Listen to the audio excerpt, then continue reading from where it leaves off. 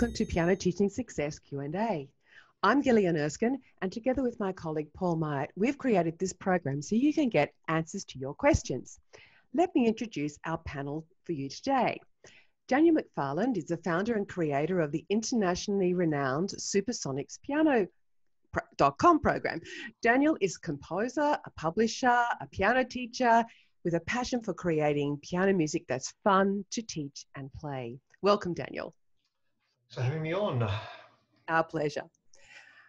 Scott Lam is the recipient of the AMB Teaching Shield for excellence in teaching the piano from grade 7 to licentiate.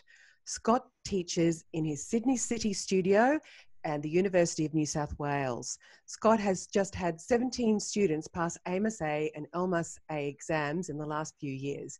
He is also a piano competition consultant, adjudicator, a composer and creator of his Facebook page, Scott Lam Piano Pedagogy, where he shares his teaching ideas. Welcome, Scott. Well, thank you, Gillian. Let me introduce David Statham, who joins us from Perth. David is the owner of the largest Forte music school in the world, and he is located in Canning Vale in Perth.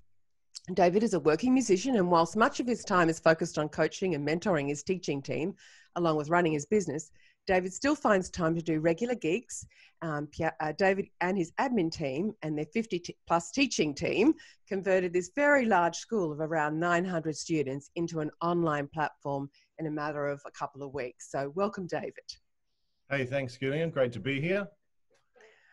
So let's kick off the show by visiting each of our panelists' studio to give you a little window into how they're doing this online teaching. So we're going to ask for Daniel to take us on a quick tour of his studio. Well, at the moment, I'm teaching upstairs from the same room that I do all my composing in. So you can't see it because of the virtual background, but behind me, or next to me, is my keyboard plugged into my PC. And I've got my webcam up the top. So I'm running virtually all my lessons from my PC. And when I need to break out, so have a view of my keys or hands on the keys, or to go and use the real piano, I'll use my iPhone. So I've been using Zoom and Skype, and also, what's the other one? And just regular FaceTime. Obviously Zoom is the easiest because of all the options we have for screen sharing and annotating scores and whatever. But at the moment, it works quite well, or as well as it can in this situation. Okay. So, and I think my students tend to be fairly self-sufficient as it is, so everyone's sort of hit the ground running with this. Would be nice to get everyone back again, though, in the studio, hopefully soon. Fantastic. Scott, tell us about your studio. We've got some photos here. Yes. So I have been using my iPhone at the beginning of this year because I was trying to make some teaching videos. So I bought a new iPhone, which works very well with the online teaching. And when one platform is being unstable, I can switch to another platform easily. So say Zoom, sometimes if it's unstable, I can switch to FaceTime or WeChat video easily. That's great. And that's a nice new iPhone 11 Pro, isn't it? Yeah. Is that what we got? Pro Max with a bigger screen. Yes. And that makes it a bit easier. I think the bigger the real estate, the better, I think, sometimes with the online teaching mode. David, you've put together a video on just what you've been up to for your students. Do you want to introduce this? Yeah, absolutely. We've had to do all sorts of things with the school of 900 students, particularly because we have other areas. We've got 3 areas in our school. One is early childhood. So that's our babies grouped, which are 6 months of age through to kindy age. So we've had to find a solution for them. And that solution was to have our team of early childhood teachers put together a Wiggles type show that the children could watch in their houses. And moving into this term, they'll be filming, actually they've got a lesson on today. They'll be filming in our main lounge room using a headset. One of the teachers will have a headset on. We've used a digital mixer to plug into our laptop, and so we can have multiple feeds. So we get a clear sound from our backing tracks, and the teachers can remain clear. It just sounds beautiful. We've tested out the trial. It sounds really nice. My understanding of this online transition is people can be forgiving of video quality, but they're not forgiving of sound quality. So we've invested here in great technology with the digital mixing desk, good microphones. We tested a few microphones, and you have to test them out, because the first one we bought was no good. The second one was very nice, and that was an AKG. And then so they'll be coming in, they'll be connecting with their students like that. The video you're about to see now is for our next group, which is basically pre-primary age children through to grade 3, where we teach in groups. For these group of people, we've video recorded the actual curriculum, word for word, essentially, from what Paul and Gillian created. And then we've shared that with our students, who then get a secondary Zoom meeting, because we understand that getting external people playing in groups as a musician is just, we really can't give proper feedback on it. So we use that platform to just essentially stay connected with our students, maintain the relationships, motivate them to practice. But that's the video you're about to see now. And that was a very, very long introduction. Let's look at the video. Last night I was in my house and I saw a creepy cockroach. Creepy cockroach? Yeah, and we called him Creepy Colin. Creepy Colin! Creepy Colin. All right, we'd like for you to sit down where you're at, in the same position that you can see Nicola and myself, and we're going to do Creepy Colin. Don't forget your staccato and your legato. Let's get ready to play.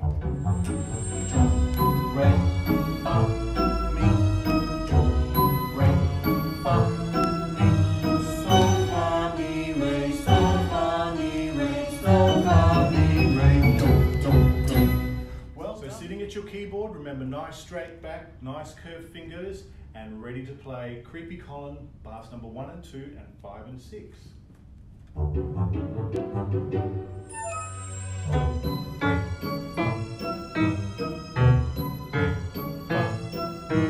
So fa mi re, so fa mi re, so fa mi re, do do do. Okay, now let's learn how to do bar 3 and 4. We have bar 1 and 2 going like this. Do, re, fa, mi, do, re, fa, mi. Now you're going to take right hand and do legato. Do, re, mi, fa, bounce. So. Let's try it out. And don't forget to play staccato and legato.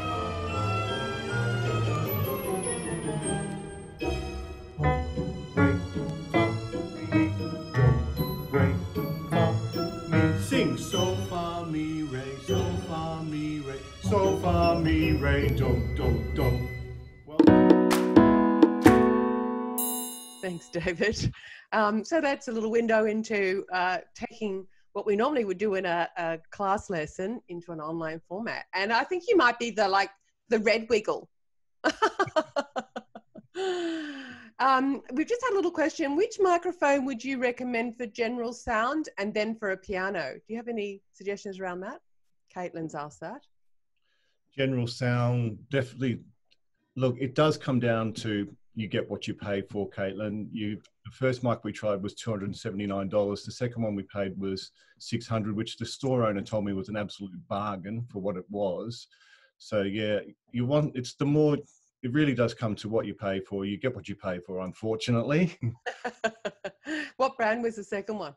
But the second one was an AKG, and it's a very nice sound. Recommend for a piano, if you're talking about a microphone for a piano,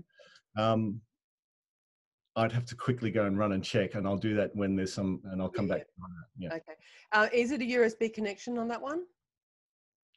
Yes, it is. You've got to hardwire your, well, I've done it this way where you have to hardwire your digital mixer into the laptop, because otherwise your laptop, you're using your Wi-Fi connection, which is usually a different kind of Wi-Fi. The mixer has its own Wi-Fi, which you can plug directly into, but then you can't Wi-Fi up to your standard internet provider, is my understanding. There might be a workaround around that, but at the moment we hardwire into the digital mixer. Yeah, okay. This is technical. How about we do a little video with that for next week, maybe? Sure. We'll show what you do, because you've actually done a lot of work on that to try, and the sound that you're getting and the quality you're getting is really, really professional. And if people want to know, that would be really great to do that. And we're putting you on the spot there. We didn't actually prepare for that one. So sorry about that. Creepy Colin is a piece out of our Junior Keys Book 2 course. And yeah, the kids absolutely do love it. So thank you, Sarah. Yeah, it's one of the funnest tracks, one of the fun tracks. Well, we've got lots of fun tracks, but that one's a really particularly a nice track with the sound canvas in behind it. Okay, well, we've received some photos this week from some of your studios, which has been so nice to have. And so we're going to play a video to show you through.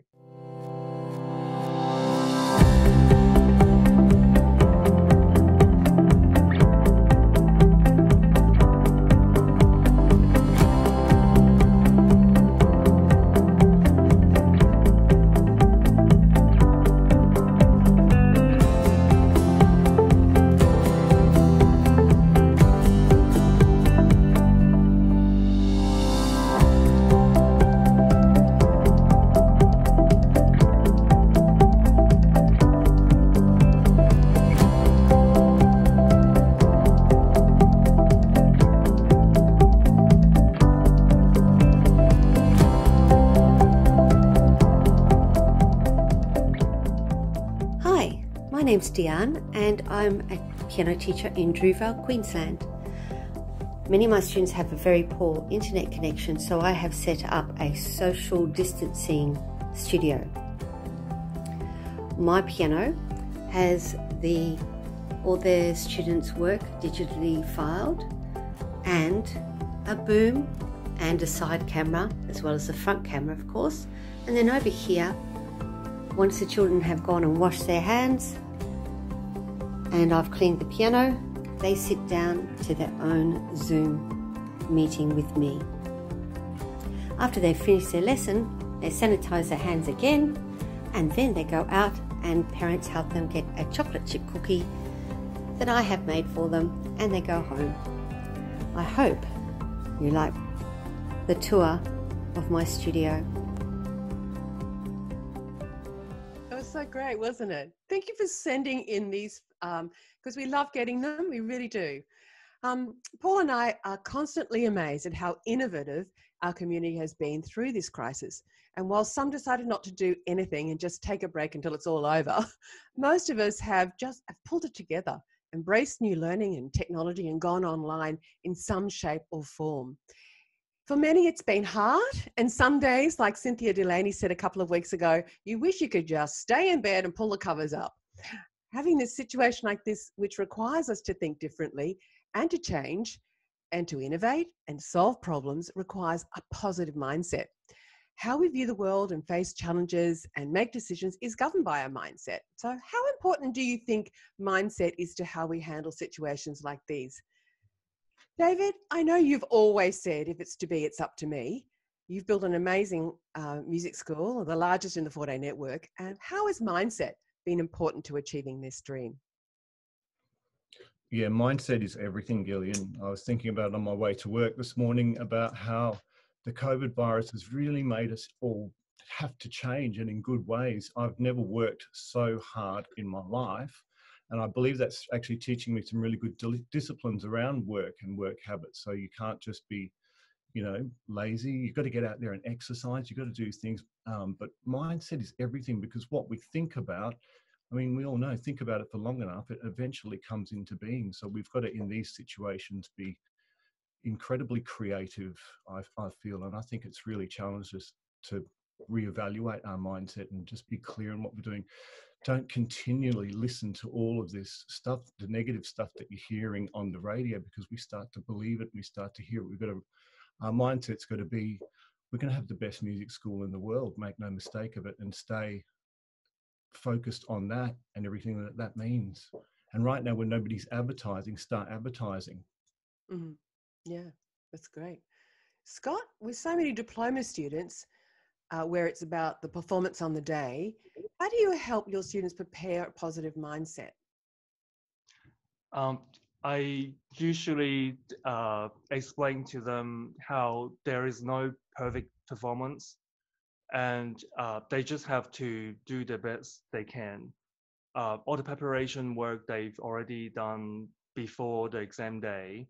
So on a day, say diploma exam, they usually have to play a long time, like 25 to 35 minutes. And sometimes if they make one or two little mistakes, they feel very worried, and then it may affect their performance afterwards. So I keep reminding them, there's no perfect performance. If you can play, say, 80%, 90% of what you usually can, it would be great already. And so they feel that, okay, if I do make a mistake, it's okay, and they feel more relaxed. So they usually get through okay. I think we often get really keyed up on this perfect thing, don't we? Daniel, you've built an amazing international business with your Supersonics program. What kind of mindset enabled you to achieve this extraordinary growth? You know, take us through the journey. Did you always have this mindset, or is it something that you developed step by step? It's really just been a matter of consistent work. I mean, and having a long, big goal, and then but being flexible in the way I've approached getting there. Because often it's, you end up going 2 steps forward, and you go back, and then you have to go sideways, then you have to try it again. And so I've noticed, so when I first started out, it was just in Australia, and it was only print books. So from there, we've moved from there to now where we have all these huge range of things online. And on the way, there's an awful lot of things we tried, discarded, tried something else, discarded, and then kept on trying to work for the best way. And so, my overriding goal on the way through is to create the best teaching environment for, well, myself as well, because I use the system, and for teachers. So that's our big goal. And then how we're working towards it has, we've changed direction along the way. We've gone from books, and we went completely online, and then now with the we've been able to come back to books as well, and having books because we have multiple distribution centers around the world, which we couldn't have before. So the technology is amazing, and it's it can be daunting sometimes to try and keep up with that, but it is also exciting. So it's the same thing when teachers now, when they have to go online, it can be quite daunting. Yes. But if you keep in mind that the overriding goal at the moment is to deliver music lessons and to keep the love of music going in our students.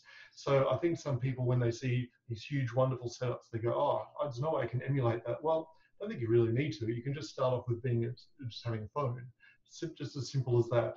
And then as you continue on the journey and as you grow, you will find, okay, well, yes, I can do this better. I can change that. I can do this. If you just keep in mind, the overall goal is to make music and to connect with your students. So that's, exactly the same what I try to do with my business and what teachers should be keeping in mind now, and working through the technical glitches, working around little problems as you encounter them. Yes. And that's because there's always going to be bugs with technology. There's always going to be some little hassle, but as you can try and keep your approach flexible and move around the place, I think everyone will be able to get through this. Mm-hmm. Absolutely. Well, Paul was out and about again, virtually that is, and having a chat with Sara Campbell, who many of you will know from the Upbeat Piano Teacher. Sara is now a business coach for piano teachers, and we thought you might like to hear what Sara has to say about mindset. I'm speaking with Sara Campbell from West Middlesex, which is near Pittsburgh, Pennsylvania. How are you, Sara? Oh, Paul, I'm doing really well. Thank you so much for having me here. And you're an online business coach for piano teachers and music teachers. I am. Yeah, it's really fun. And obviously, you've got a grand piano behind you there, and a piano teacher as well. Yeah, my Yamaha C5. It's my baby. Well, it's not really a baby. It's an actual grand. So, so I noticed on your Facebook page that you say that you're a music industry business coach and that you do talk a lot about mindset. I've just read Dr. Carol Dweck's book on mindset. So tell me what mindset means to you. you know, it's something that I hadn't really given a lot of thought to until about five or 6 years ago. And, you know, that word just kept popping up everywhere I was going. And I have Carol's book as well on my bookshelf at home. When we can tap into understanding the mindsets that we currently have and how they may stand in our way of making, maybe not to say good decisions, but big decisions. And when we can tap into, you know, what is it that's actually standing in my way of making this big decision in my business, or maybe my big, you know, a big decision in your life. When we can step back and understand, like, okay, well, some of it has to do with mindset. Is it fixed? Is it, you know, is it growth? And there's other different types of mindset that are talked about as well. So that's what I love about being a coach and being able to bring that into like a business strategy session to say, well, let's really examine why are we leaning away from this, or why are we running towards this? Let's look at why. Exactly. It's the story of why is very popular at the moment as well. I would agree with that for sure. So at the moment, you are preparing for next month with online recitals. Tell me about that. Yes, I am. I actually just did a broadcast about this with a friend and colleague, Alexa Madison. She had inspired me. She's out in Arizona and ran an online recital several weeks ago. I feel like she was ahead of most piano teachers. And so I sat down and did some serious thinking this week. How am I going to make this work? I have voice students. I have piano students. You know, how am I going to give them an experience that feels valuable, that still helps them become better musicians and better performers, and also shows them off in a way that doesn't eat the sound like Zoom tends to do. And so I'm figuring out all of the little ways that we can make an online recital interesting, valuable, and sound good. Because it's hard to get all of those three. Exactly. And have you've done a little video about this? We did. Yeah, we did an hour-long broadcast where she and I chatted about our ideas with online recitals, but also interacted with, I think at the time, about 60 teachers who were all sharing their experiences and their ideas. And I curated all of that actually into a 3-page PDF that I put up on my blog this morning, so people can go check that out if they're interested. Well, we'll put those in the show notes. Thank you so much for your time today, Sara. Thanks again for inviting me. This was really fun. Well, Sara mentioned her broadcast which is called Rockin' Your Online Recitals. And with International Make Music Day coming up on Sunday, the 21st of June, we thought this might be an ideal time for all of us to celebrate making music through hosting an online recital. So we'll put a link to Sara's broadcast in our show notes, along with the website Make Music Day. So let's get on to some questions. Sophie Fredericks from Hunter Valley asks, I would like to know what sort of games, activities teachers are using to help engage the students. I've been using simple clapbacks and playbacks. So nice and simple. I always start on middle C and they have to play back. But I was wondering if there's anything else that doesn't require me being able to use the fancy features on the computer to play with. David, what do you suggest? Whiteboard activities work really good, where you can engage with the student and ask them questions. More sort of theory-based activities, I think, work really good. And if you can have it as some kind of competition, and there's some kind of incentive behind it. Here, what we have is the kids collect coupons, and when they after they collect X amount of coupons, they can win prizes. Yeah, great. Daniel? Low tech. Well, you can still do everything you can do. If you're going to learn one aspect of technology, I would suggest that learning how to screen share would be the best, because then you can draw on your end and they can see it. They can also do things from their end. So you can do simple games along with that, and screen sharing you can do other apps like NoteRush works over screen sharing, and little games like that. So I would suggest, if you want to learn one aspect of technology, learn how to screen share. Okay. Scott, do you have any low-tech ways of playing games? Yeah, I use a few apps like the Rhythm Swing and some sight singing apps, which give you instant feedback of the oral skills. Yeah. So, right, yep. Do you do any flashcard type activities or anything like that? Just holding things up to the camera? Not a lot. Not a lot. Okay, fair enough. Well, I hope that's helpful. Nicola Canton has a lot of great games on her Vibrant Music Teachers membership. One of her games is on our What Kind of Cat Are You page. And we're a bit of a fan of Nicola Canton's videos and have included many of them on our resources page for teachers. Nicola as Paul describes her, Queen of Piano Teacher Games. I'm so excited. I have Nicola Canton with me at the moment, the Queen of Piano Games for teaching. How are you, Nicola? I'm great. Good to be here with you, Paul. And you're based in Dublin. Yes, Dublin, Ireland.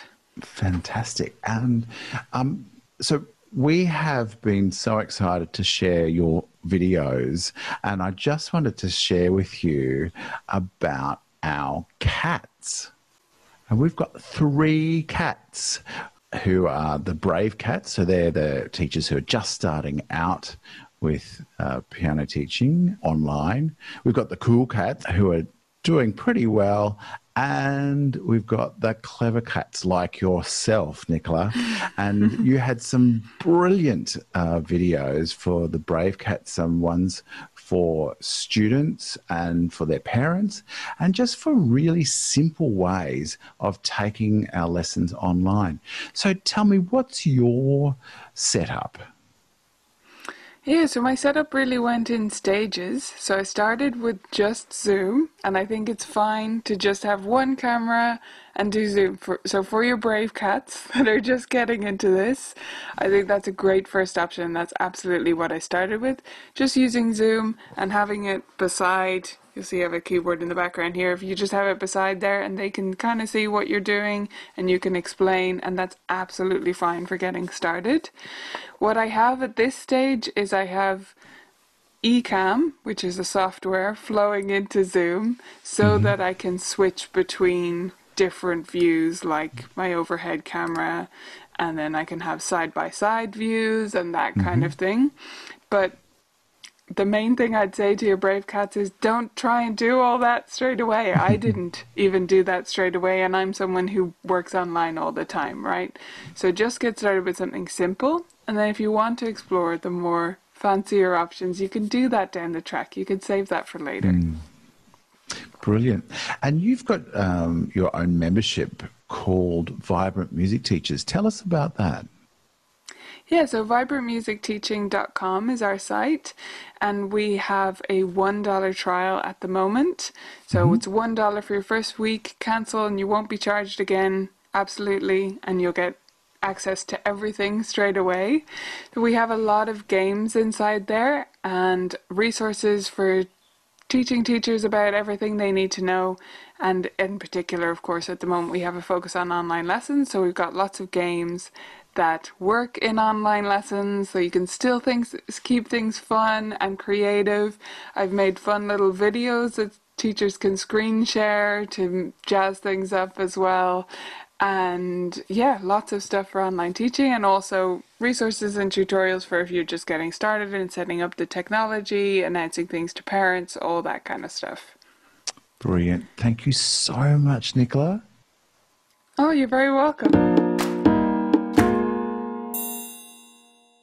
Thank you, Nicola. Nicola has got some fabulous games in there. So just, as we said, we've got one on our What Kind of Cat Are You page. So have a look at that one if you like it. You can maybe explore more of what Nicola has for her $1 offer. Christine Mulhall from Noosa Heads asks, do you have more advanced students send you a recording of their pieces before their online lessons? Scott, how do you handle your advanced students? Because you have a lot of those. Yes, I do ask them to send me video because the quality will be better. And also, there are many pieces in the advanced level, they will have to use rebuttal. And because of the connection problem, sometimes, I don't know whether you have experienced it before, but sometimes the screen just suddenly goes slow motion for a few seconds, and then the next few seconds it just goes really fast. And so it's almost impossible to assess what they're doing with the tempo. So yeah, it's a very recommended way to teach high-level students. Get them to send you the recording so that you can give them feedback according to how they play. And how do you give that feedback? Do you play the video and then walk through the video with them as you both view it? If I really have no time, then I will leave it till the lesson time. But if, say, I just happen to be quite free, I listen to it, I just tell them right away. And they appreciate that. And because these days for online lesson, it's very hard to keep up the time. So sometimes they can tell that their FaceTime is not exactly 60 minutes, and they will understand that. And on the other hand, I give them free feedbacks on all these recordings and things. So it's kind of a way of adding that little extra value in there, because as you say, the lesson times sometimes by the time you get on, a few little minutes and fiddling out with connection sometimes can rob that valuable lesson time, can't it? Yeah, it's been very hectic. Yes. Daniel, what do you, because you have advanced students too. Yep, actually it just happened to so be that I've got 2 8th grades and then a 6th grade having to do their video exam this next month. Oh. So usually I've just been getting them to, I've set everyone up with a Google Drive folder, and they just drop their performances in and out, and then I can watch them. But since we have to, in Queensland, we're going to have to upload the entire exam onto a YouTube. So I've been practicing getting to upload it onto YouTube, so we can test the sound quality. So the big problem is that obviously if you've got the boy in particular, he's got this big program which works wonderfully well in person, but over video, it's very hard to keep it together. And it'd be interesting to see, because in a live performance, you know, if there's a little stumble, you can be forgiven. But in a video, it's going to be interesting to see how it gets marked, because I don't know how many takes we're going to have to do to get through this giant grade 8 program. And so I've also been doing, when I do the lesson, if I have a second device, I'm going to point that device down on their fingers and record that, so I can not only hear later what they've been playing, but also check the notes 100%, because I mean, like, ears are okay, but it's, even the sound quality, the little bit of degradation you get can really affect your perception of what notes, whether they're even playing the right notes. So yes, I found advanced is quite tricky. But then again, since a lot of students are only going to be examined online anyway, we need to make sure optimize their sound for a particular video environment. So they're going to play their pieces in a different order than they would have if we'd be doing an exam in person. So we're going to warm up beforehand and do their biggest piece first. So I hope we get through that piece, nail that, and then sail on through the rest of the program.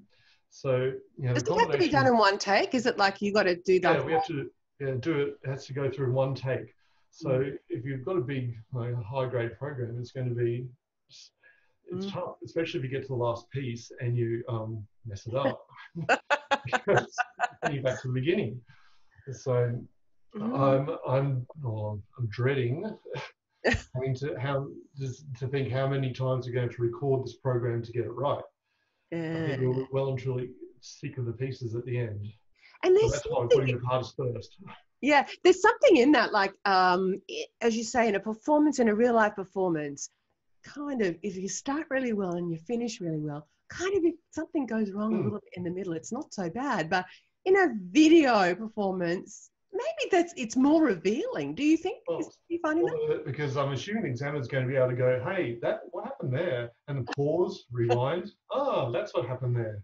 When obviously in the live situation, they can go, if we finish well, end well, and then get through it in the middle and maybe brush over a few little bits. So it's going to be very interesting. I'll be interested to see how it's marked. Because obviously it'll be the first for this. And I just noticed that the preparation has changed and how we're approaching it has changed.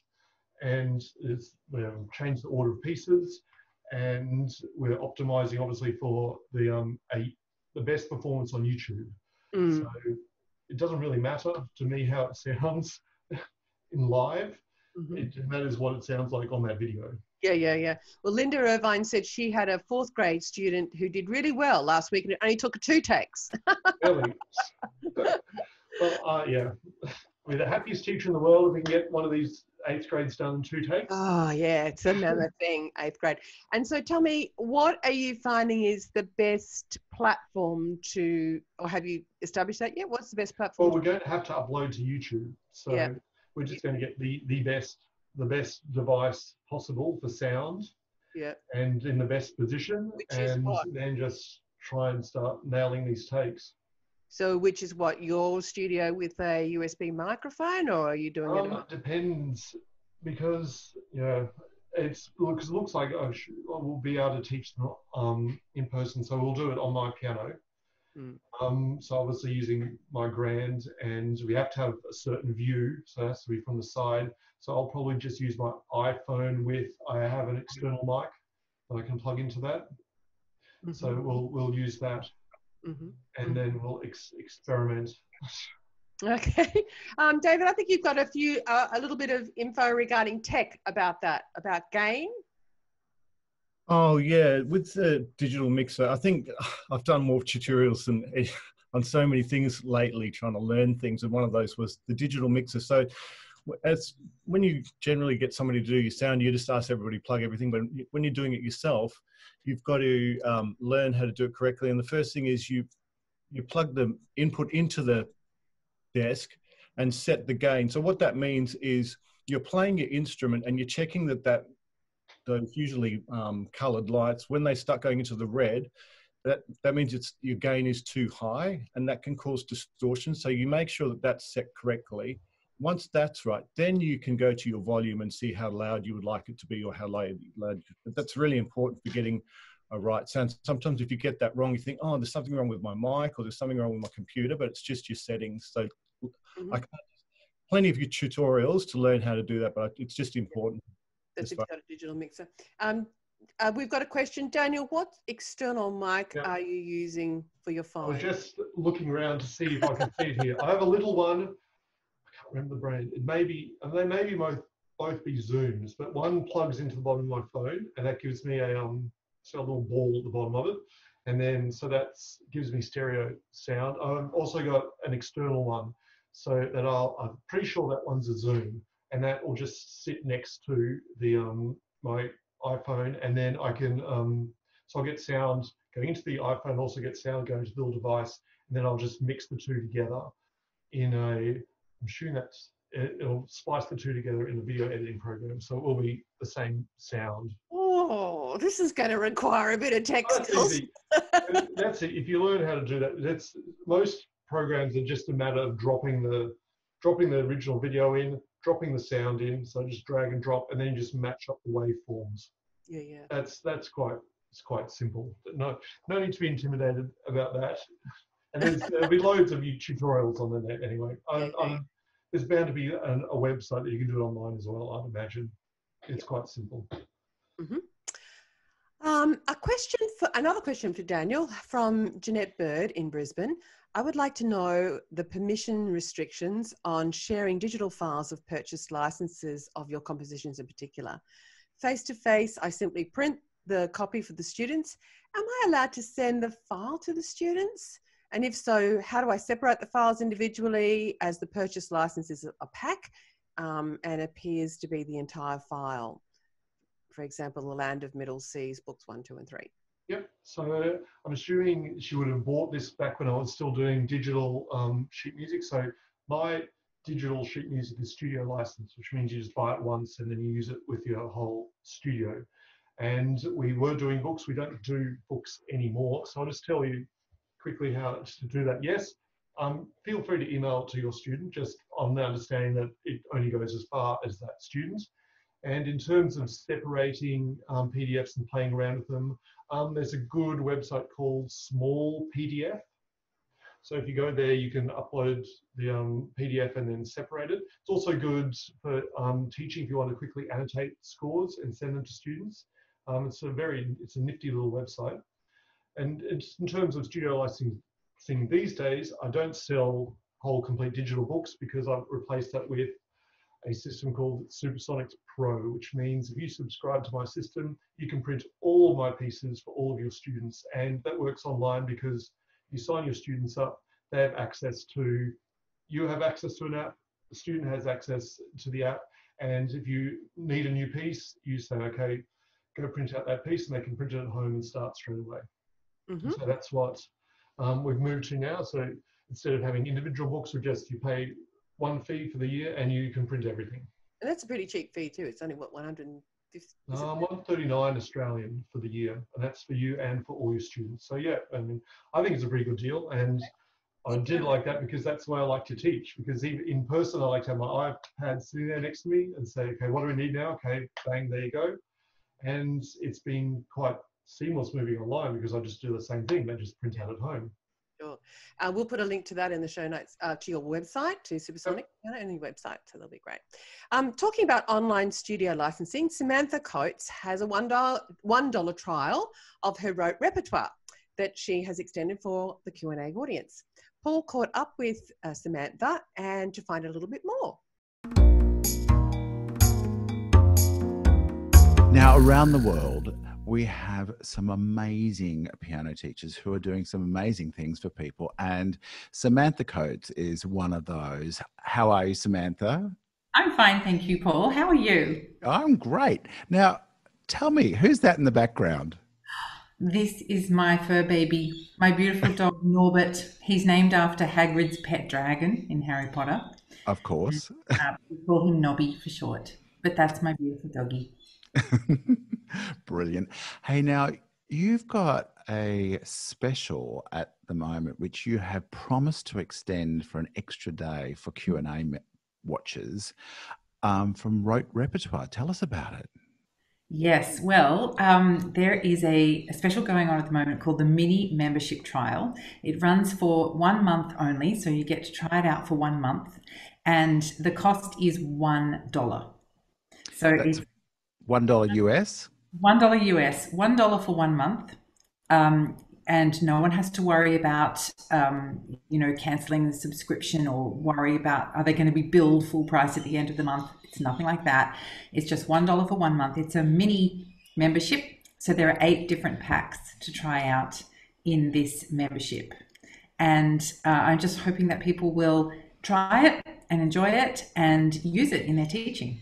I downloaded it myself, and there's 8 pieces. There's At the Lake, Ballad, Detective Work, Feeling Good, Moving Out, Opposite Day, The Piano Guy, and then this other thing called Non-Muso Challenge. What's that? Yes, the 10-level non-musician challenge. That was a social experiment that I ran to see if I could get absolutely anybody to sight read on piano, people who'd never played piano before. Inside that pack, there is a video of me teaching this to my extremely unmusical aunt. It's a hilarious video. And there's also snippets of me doing this in my MTNA presentation, which is actually available to the public. It's also on my Facebook page if people want to find out more about rote teaching. But this is a piece that is broken down into 10 levels instead of the usual 3. And it's just designed to prove the point that if you use a little bit of rote and then the spot the difference approach, that it makes it accessible to anyone. I can certainly attest to that because I've used your rote material with my students. And I was also inspired because we've created a whole heap of learning programs for the Amy B, the new technical work. And we've used the similar ideas, which I suppose a lot of teachers have been using those ideas over the years, but not been so formal about them. And so we've called ours Fast Track Skeleton. So you inspired me as well. Well, that's very cool to hear. I like the name Fast Track Skeleton. That's cool. Brilliant. Thank you so much. It's a pleasure. Thank you, Paul.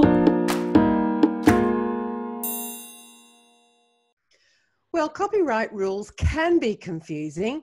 And with studio licensed materials like Samantha has and like Daniel has, you can find a copy to your heart's content. And it's easy in this digital online platforms that we find ourselves in now to actually provide that music for your students. And Elisa last week also has the same sort of thing with the digital studio licenses. But with music books that you've bought, that's definitely not the case. And this becomes even more confusing when you're thinking about sharing screens of music books and what have you. Amy B has created a screen sharing copyright license that covers online teaching using the Amy B publications. We've had questions about this previously. It's free and you can find out the details and apply online at the Amy B website. We'll put a link in the show notes. Let's move to the next question. Mary from Mary's Minuet Music Studio in Brisbane says, I would love to get any tips for effective, fun and engaging ways to teach technique to young beginners of 4 to 6-year-olds. She writes, pre-online teaching, I used to be very hands-on with teaching technique. It's a lot easier with older students and more intermediate and advanced students, but the early beginner young students are the struggle for me with regards to teaching technique. Scott, you work with little ones as well as advanced students. What advice would you have for Mary? Yes, last year I got around 10 5-year-old students. So after a year of teaching them, I get really familiar with making them do all this technical work. I think for teaching young students technique, it's mostly about the control of the control of their fingers, their bodies, and I start with getting them to use the metronome to get used to playing with the beat, playing scales. Canton can be very good too. They like a little Canton books that they have to play with the metronome to build their control of the fingers or the arm, the wrist. Mm-hmm. Yeah. Okay. Daniel, do you have anything to add there? Well, obviously I like to be hands-on as well because but when I was teaching, when I was still in the studio, I would encourage the parents to be there anyway so they can understand what we're doing. So when I teach beginner technique, I have a sort of choreographed progression through 6 basic techniques. So it starts with a whole arm technique, so for single detached notes, and then moving into short phrases, and then a wrist staccato, and then longer phrases with some lateral movement, and then finger staccato, and then rotation. So, and obviously since it's my thing, I have videos that back all this up. And so the parents should have a pretty good idea what their students should look like. So even online now, I'll get the parents there and say, okay, let's go in and make sure that's what they're doing right. And the parents can provide some hands-on instruction as well. And also have little games like every day at the dinner table anyway, they're supposed to do their strong finger little drills for their final, like collapsing finger joint. So there's things that it's pretty much the same as how I was doing it in person anyway. It's now that online, the parent is still there anyway, just that they're the ones that have to be more hands-on than obviously I can be. Yes, yes. But using the parents is as helpers at home has been with little ones is so important, isn't it? David, anything to add? Yeah, definitely to reiterate what Daniel just said as far as getting the parents involved, that's a huge one. And all of our classes have the parents involved so they understand what we're trying to teach as well. It can definitely help at home rather than just your weekly lesson where they kind of hear it and then forget about it. The second thing I would say, you know, we're talking about 4 to 6 year olds, close the lid of the piano or, you know, get them on the floor and you want to see the way you want to see those fingers, and you don't get them on, basically don't get them onto the piano until you see it. And of course, when they get on the piano, it's going to collapse again, but it's a big step just to close the lid of the piano and, or have them on the floor or a flat surface and mirror your fingers. Doesn't take too long when you do it like that, I don't think. Okay, great. Natalie from Warwick in Queensland says, I've settled reasonably well into online Zoom lessons. I have found that the beginner students with digital pianos the easiest to teach because I can hear the notes they're playing clearly. And because they have simpler pieces, I can see their fingers on the notes, even with the lag. It's the older students playing older pianos in their house that we're really struggling with the sound. Even the original sound, turning off background noise settings, it's really distorted sound. I think it's bandwidth issue on their end too. We've even tried straight phone calls rather than Zoom or FaceTime, but even through the phone, it's still a bit difficult to hear clearly. Do you think headphones for the students would help with the sound come through more clearly? The other option I'm going to encourage is for them to record their pieces and email them to me prior to the lessons. That way they can check their sound quality. Any other suggestions, Daniel? Yes, just in terms of emailing may be good. Just keep in mind that the video files, particularly if they come off of a new generation phone or iPad or something, will be quite large. So maybe having a Dropbox file or Dropbox or Google Drive for them to upload to might be easier. And in terms of the sound quality, yes, some pianos I've just sort of given up on thinking about the nuances of the performance, and instead we're just going and learning notes, and we're drilling to say what other things we're filling in, what other interests. So a lot of quick study, a lot more student-led repertoire, and then the stuff that really requires the attention to fine detail and nuance. We're just saying, okay, well, we're just going to have to either try and communicate that via video or wait until we're back in the studio. Yeah, that's a really great advice. That's really great advice. Scott? I would say if the issue is the student's piano, I think it could be a good time and good reason for them to push them to get a better piano. I think there's a lot of teachers out there that are horrified at what their students are playing on. Yep. Okay. And David? We have to just accept that what we are doing is never going to be as good as the face-to-face thing. And let's just pray that the country gets on its feet very quickly. But in the meantime, all we can do is just further the journey. We can move them along rather than them being stagnant or going backwards. This process can be just used to move them forward. I think videos, as I was saying before we got onto this podcast, the show, videos can be forgiven. If you have poor picture quality, that's forgivable. But when we have unacceptable audio, that's when nobody's happy. If my face were coming through as black and white now or terrible, you would be okay with that. But if you couldn't hear me clearly, that's where you just be tuning out. And the same thing is with our music lessons. So really the best thing that you can do is get an audio recording, just a straight audio recording sent across from the client's device to yours. You can have a good listen to it, and providing your oral skills are in tip-top shape, there's no issue. Yes, so, sometimes if you take the complication of the video, the view out, and just focus on audio, that does help the computer deal with bandwidth and things like that a little bit better too, sometimes too, doesn't it? It's a great time to sharpen up those oral skills.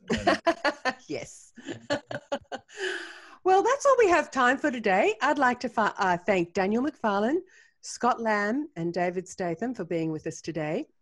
Next week, we have another amazing panel for you. Dr. Kerry Van is an examiner, adjudicator, and teacher. And whilst being a piano specialist, Kerry also teaches singing and percussion. Dr. Kerry Van has an impressive list of qualifications, and yet she maintains a very down-to-earth approach to teaching and life, and works with students of all ages and all levels, from beginners to diploma. Angela Turner will be joining us next week, and Angela is a specialist piano lecturer at the Young Conservatorium at the Queensland Conservatorium of Music, where she is the coordinator of the intermediate piano program and has been so for many years. Angela is also an AMB examiner and maintains an active performance career with her trio, the Lyrebird Trio. Angela was on the specialist panel for developing the Piano Comprehensive Syllabus, a new update which was released last year. And many of you would know her works in the Exploring series. Kia Leong joins us next week as well. Kia is a piano teacher and singer with a particular interest in musical theatre. Kia owns the Forte School of Music in Montana, and with her team of teachers and customer service focus on providing the best learning environment she can for her students, she has doubled her efforts in COVID-19 time. I'm so excited to have Kia join us and share some of the amazing online lesson concepts she is doing for her students, from her very young jungle music students who are toddlers through to the early childhood piano classes and private lessons. So some of our school owners are dealing with not just private lessons, they're dealing with a whole range of different students requiring different needs. In the meantime, keep those questions flowing in, and I'd like to thank Paul Myatt, who's been producing today's show and is responsible for all the videos and the behind-the-scenes tech. On behalf of all of us, thank you and stay well. See you next Thursday.